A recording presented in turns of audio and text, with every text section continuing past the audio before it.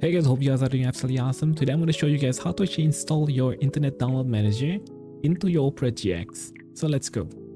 Alright, so first thing first, you want to navigate yourself to the internet download manager icon. Right click on it, open file location.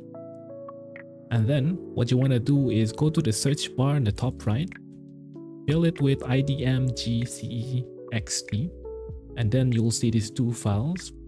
So make it small and put it to the side, and then what you want to do is open your operagx browser. I have mine already open over here. So on the top left, go to extension, click on it, and then what you want to do is you drag one of these files over here, and then you will see IDM integration module. It will prompt up. Just click on install, and then you scroll a little bit and yes, install, and then there you go. That's how you actually install IDM extension to your operagx browser. I hope you guys actually find this beneficial, and don't forget to subscribe, and I'll see you guys on the next video. Bye bye.